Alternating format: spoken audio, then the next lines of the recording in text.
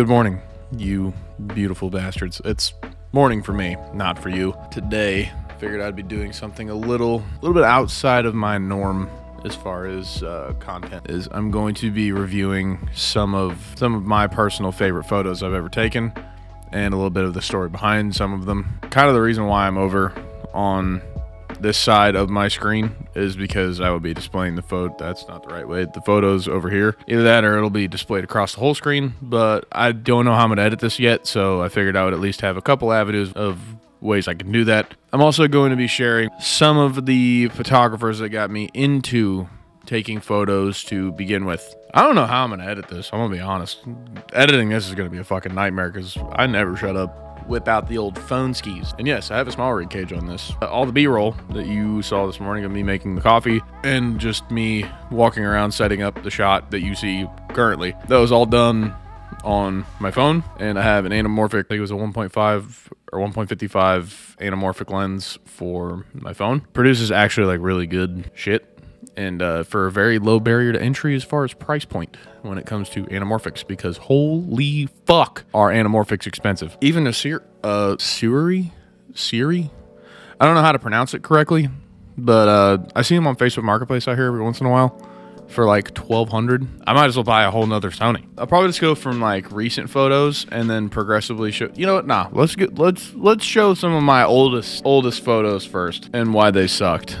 Because a lot of them sucked. One thing you're going to notice, a lot of photos of my dogs, or at least two of them, because one of them doesn't like getting photographed. My dog Rose does not like being in pictures. She just also doesn't show up. She's a very dark dog, and I didn't know how to use like exposure, because I will actually include the photo of the camera that I used to use. That is a Nikon D40 that was my father's. That camera released November 16th of 2006. As someone who was born in May of 1999, if you can do some really quick math, I was 7 years old when this camera dropped, and it was my first real camera. I mean, they're not bad cameras, don't get me wrong. They produced some pretty quality images. I will give it that. For the age of it, and it only being a 6.1 megapixel camera, actually pretty good. I shit you not, you could find them for 40 bucks. Easy. There's probably better cameras you could find for cheaper, but I shit you not, is a $40 camera online. Like one of my favorite photos I've ever taken of my dog, Luna. She will be right here. This was taken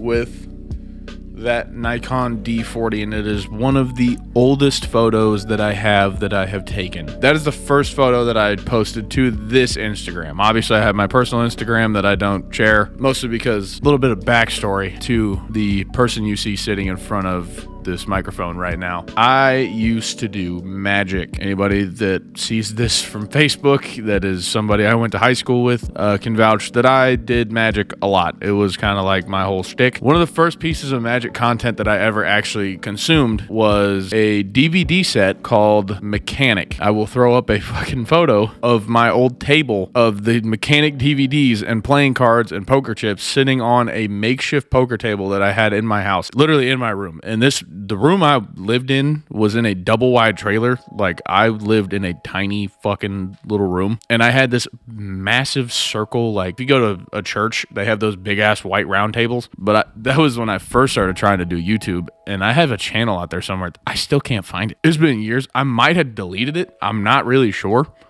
Like, I might have deleted that channel completely from the face of the earth. This is whenever I got to take my wife and my these photos right here.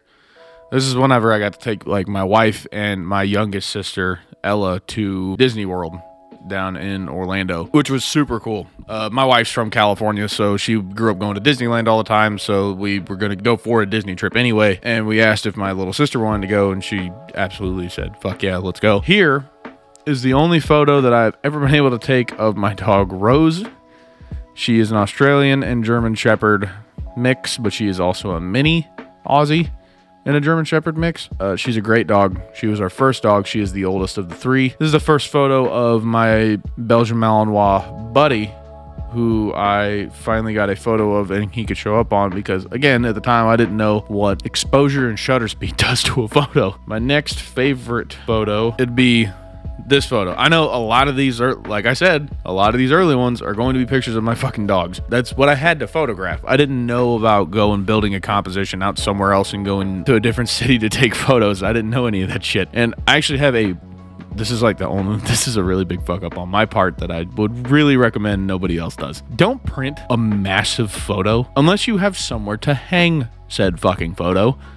Because I have a 24 by 36 print of my dog that I have no idea what to do with. It's in my office. It's just sitting next to my computer. Matter of fact, here, let me go grab it. Like, I'm not kidding you when I tell you I have a massive print of my husky. I don't know what to fucking do with this thing. Like, I'm gonna go put this back in my office now, and I will now jump cut to me being right here in front of the camera. We're back. I did grab this. This is that anamorphic lens that I use on my phone. This one's from SmallRig. I love SmallRig shit. SmallRig's awesome. The case that I have on my phone currently, SmallRig, and the cage that is currently on my Sony is a SmallRig cage. This right here was the first time that I was able to go out in the morning. Like, I woke up early enough to see sunrise. That photo was taken over a flooded field. That is normally the water that you see reflecting, like the sunlight reflecting from the bottom. That is normally a cornfield. And then we move on to the first time that I went to Vegas. This one was actually taken from the window of my hotel room. It was right at golden hour, like sunset time frame, not a cloud in the sky. That is one of my favorite pictures, and funny enough, I took that with my phone. Like, I think my camera was still in my bag. That was like the first day we'd gotten there. I believe I had my Sony by this time, because I think I got my Sony in April, but I was still using photos from my Canon to post. Some of my favorite photos that I've ever taken as far as like color wave would have to be the Bellagio Botanical Garden. My profile photo on Instagram actually used to be the hands photo. I was actually able to take my Sony to Disneyland. Here's some of my favorite photos from that. So this photo, obviously I like old cars, so this was like a cool photo to me. That little frame in general I really liked, with the Coca-Cola sign in the background and the tarp above it, giving it some red. It looked nice, so I took the photo. Did some long exposures at the waterfall out there. These, I took them in black and white. This leads in from that car talk. These are some of my dad's photos that he took. This specimen of a human is my father. Here's my dad on, I believe the bike was called the Kid, if I'm not mistaken. I might be wrong on that. Here's a photo of my dad at a much older age on a similar motorcycle. It wasn't the same motorcycle. That motorcycle he's riding is actually a motorcycle of a friend of his who passed away. I can't remember how old my dad is in this picture. This is a picture of his 53, which is personally my favorite car that he ever owned. Then we have, I think this is a 63 Impala that had ice covering it during a storm. Or that might be a Thunderbird, I can't remember. Then a procession of cars all lined up.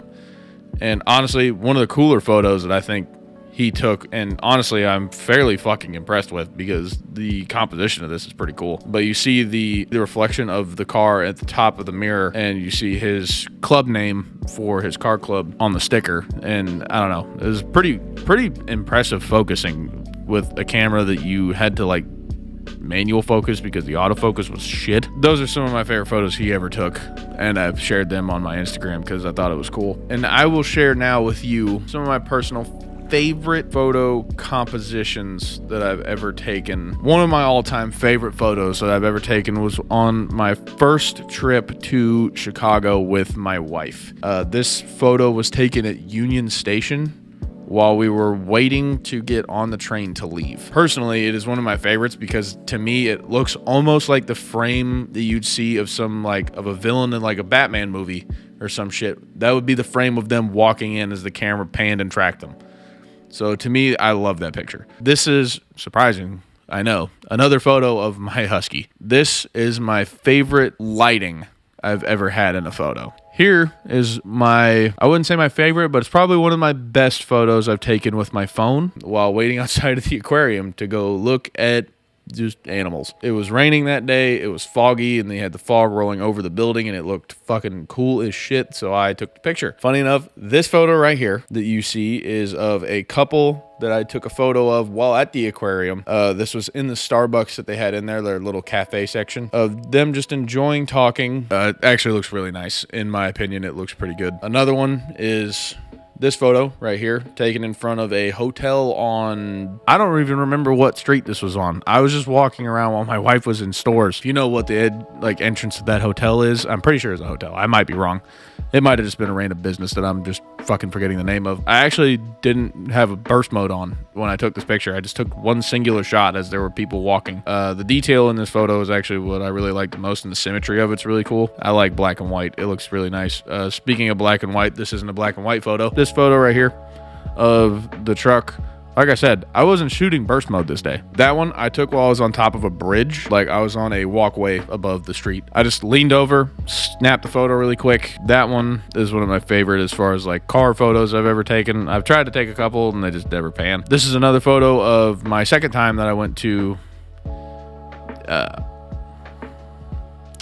Union Station. Thank you, brain, for providing me a word that it actually made sense. Here's a couple photos of that.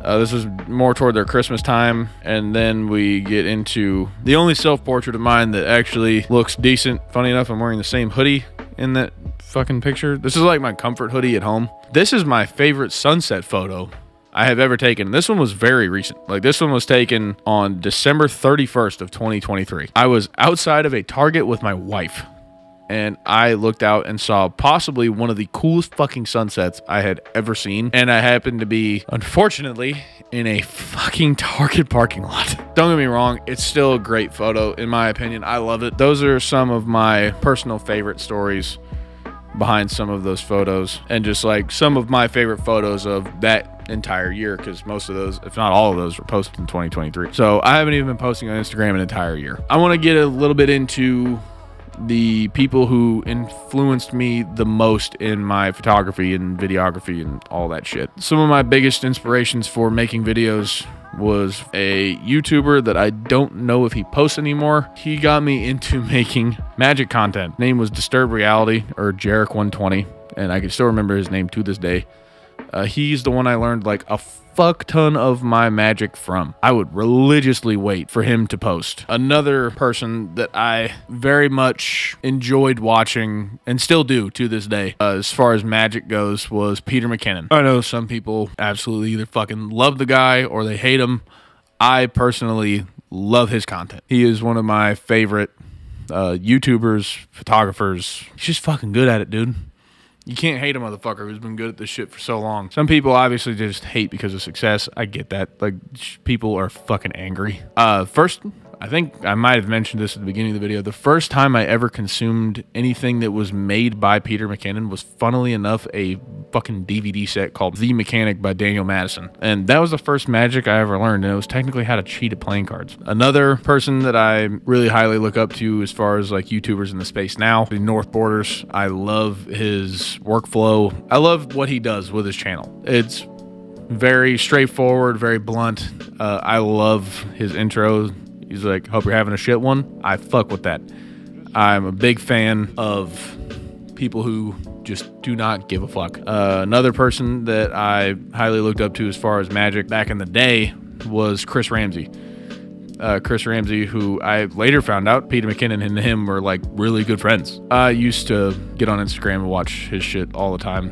He actually mentioned my name in a Q&A that he did years ago. When I say years ago, I mean like over half a decade. Like, it has been 6, maybe even 7 years since that video came out. It is old. At least I think it is. Fuck, I don't know. My timelines are all fucked up. Let's see, who's another? Grainy Days, obviously one of the goats of the whole film photography content. Teo Crawford, love watching him. Nick Carver is fucking fantastic. Glad to hear that his art gallery went really well. That was really cool to watch. Anybody from the Unsubscribed podcast, like Brandon Herrera, the Fat Electrician, Eli Double Tap, Donut Operator, all those dudes pretty much encapsulates my humor as a person. Anyway, I've been talking for like an hour, dude, and I have to edit this. I hope you enjoyed whatever the fuck this is. I mean, it's just like me, basically like my best of 2023, which is all dog shit, but it was still cool. I hope you enjoyed some of